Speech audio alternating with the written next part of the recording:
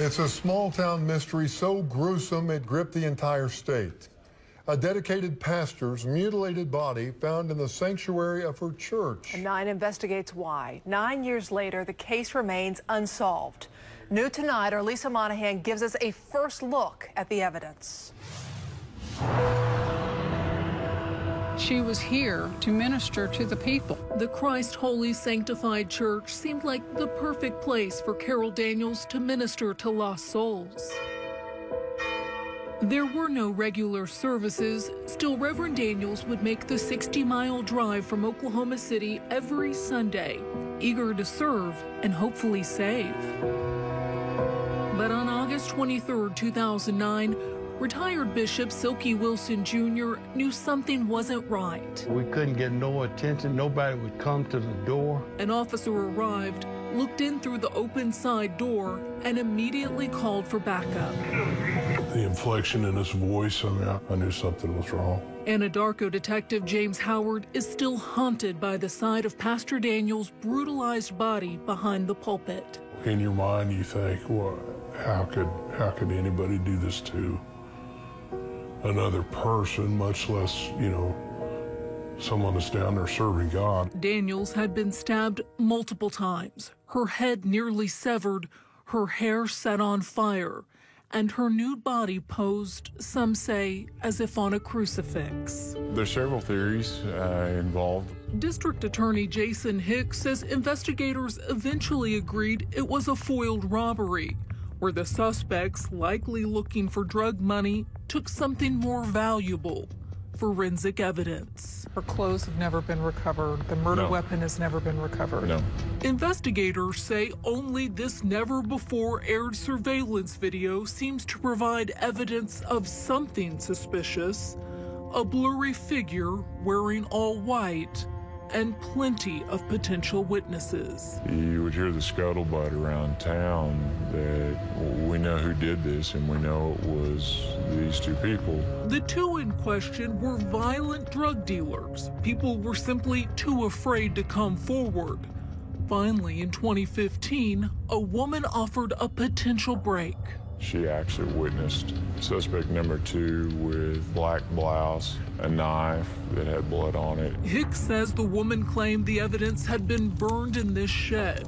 But not only did a search come up empty, the woman died a few days later.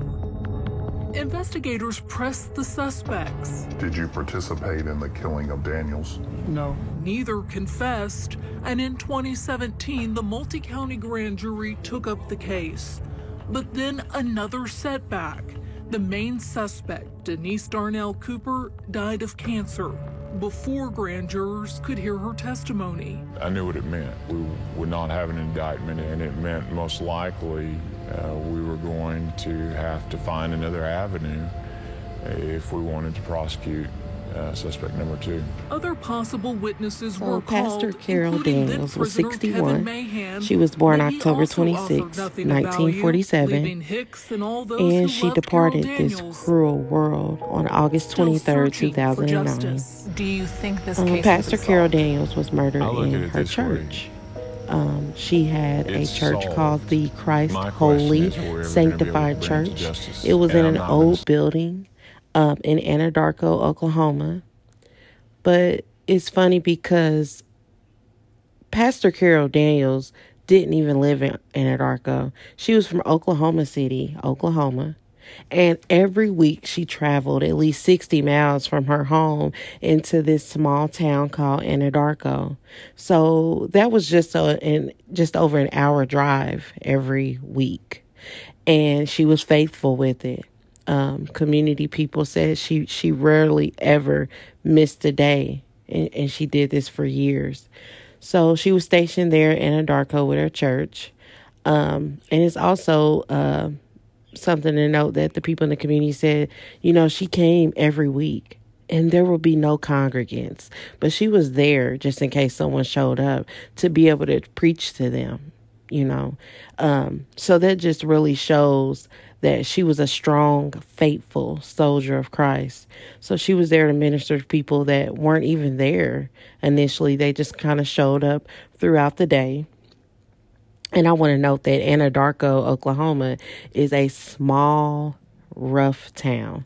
And it's southwest of Oklahoma City metro area, just an hour southwest. And so Anadarko was very poor. It lacked in resources, no jobs, a lot of drugs, a lot of violence, and things like that, a lot of crime.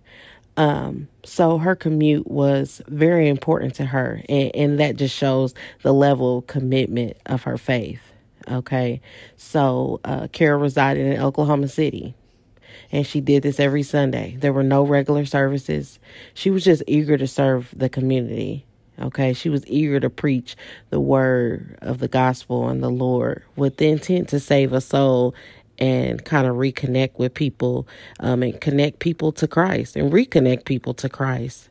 So on this day, August 23rd, 2009, she arrived 10 a.m. as usual. So between 10 a.m. to noon, those were her hours that she was there. And those are very critical and important hours on this day, because the surveillance system caught her arriving around 10 a.m., which was called Stop and Fresh. It's kind of cat-a-corner to the church. So they were able to catch her pulling up into the parking lot. She parked. She went into the Christ Holy Sanctified Church around that time. So around 11:40 a.m. the same day, a retired Bishop Silky Wilson Jr. and his wife Julia stopped by. They went to the front door in an attempt to visit the pastor. They knocked and they knocked. No one came to the door. They looked in the windows. They went around to the back. They checked to see if the doors were unlocked. Nothing, which was strange because her car was there and she's normally available. It's usually an open door policy. And so it was very strange. So around noon, an officer arrived because the retired bishop and his wife obviously contacted authorities. Officer arrived at the church and began assessing the situation. They spoke to the Wilsons. So in looking into the church, they could see that there was someone behind the pulpit. So they then made entry into the church through a side door. It was at that point that they noticed Pastor Daniel was on the floor of the pulpit area. And so Pastor Daniels had been stabbed multiple times. Her throat was slit close to decapitation. Her hair was set on fire. She was brutally murdered. They compared her murder and the way her body was laying to a crucifixion, to the crucifixion of Christ. It was just sad. And to the day, officers say they've never seen anything so drastic and brutal in a small crime like that. So clearly, it just spoke, okay, someone had an issue with this woman. What was the problem? What was the problem between the pastor and whomever did this? So, authorities got hot on the trail. They questioned people they asked. They were talking to suspects. And then a witness came forward in 2015 with a potential break. She was a witness to someone burning evidence related to the case, allegedly. But after coming forward a few days later, that witness was then found deceased.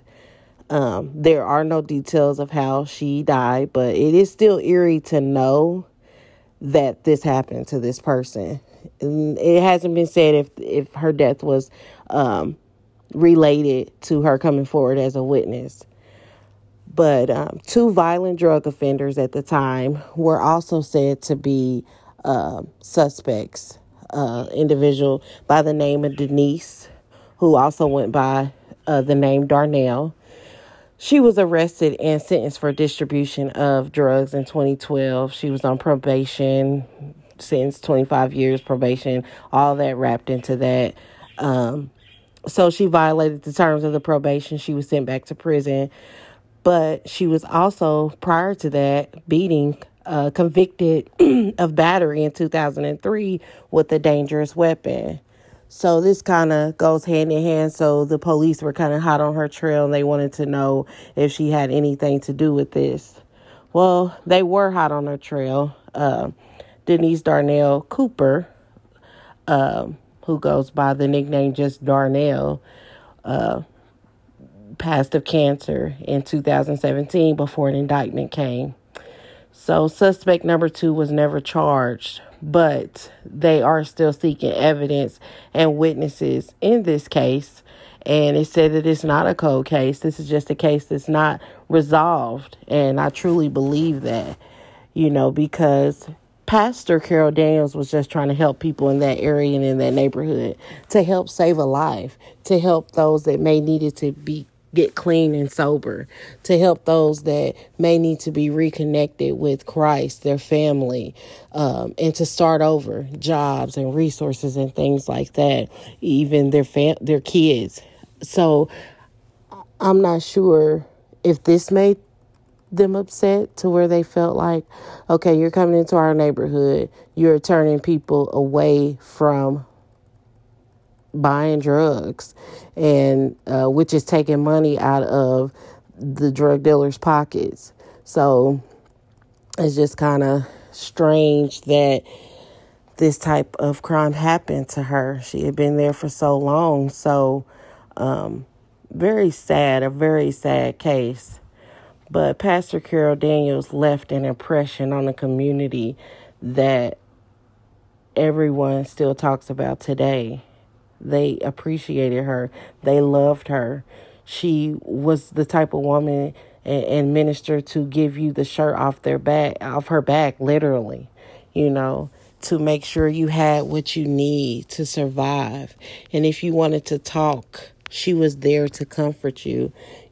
She was an amazing woman. And it just shows in how people talk about her and how her children talked about her in different articles and things like that. And it just speaks volumes of what type of woman she was. And I can only imagine, what her murderers and killers felt. They murdered her, but they really couldn't hurt her. They couldn't touch the surface of even hurting her. And she was a woman of God. So they should feel more ashamed than anything, because even though they took her off of this earth, I know she's having a fabulous time in heaven.